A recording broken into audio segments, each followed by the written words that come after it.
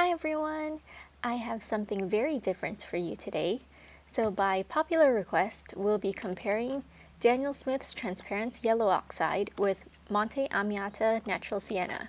And for the sake of this video, I'll just call it Nat Sienna. I previously posted a couple comparison videos for these yellow earth colors, and many of you were interested in seeing how the two shown on screen here compare. Let's dive right in, shall we? So first up, we have transparent yellow oxide made with PY42. In hindsight, I think I really should have swatched the natural sienna before the transparent yellow oxide, but oh well. I love how this one is very easy to re-wet compared to other brands of transparent yellow oxides. It's like a lovely light coffee color. I'd urge you to try this one if you feel like your current raw sienna isn't as rich as you'd like. The granulation isn't that apparent on its own, but a unique characteristic of it is that it seems to create the finger effect instead of watercolor blooms.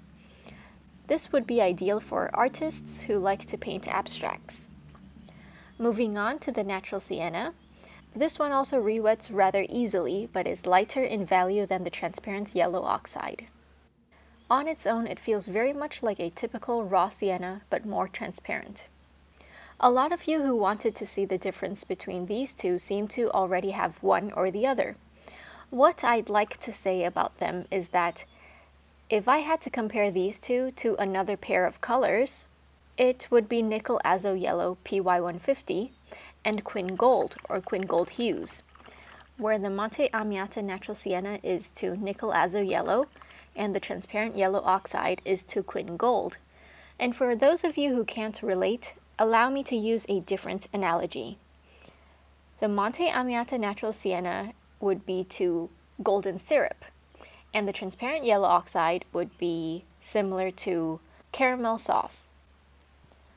So I do hope my descriptions of these colors would help a little, if not a lot. Personally, I had never been a fan of yellow ochres, so I skipped raw sienna entirely and found the transparent yellow oxide.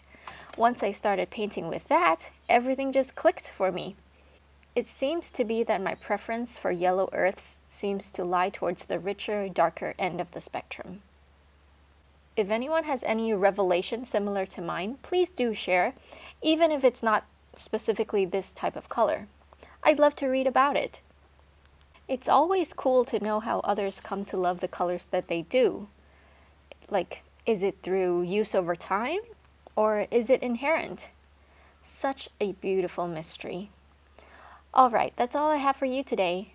I hope it was informative.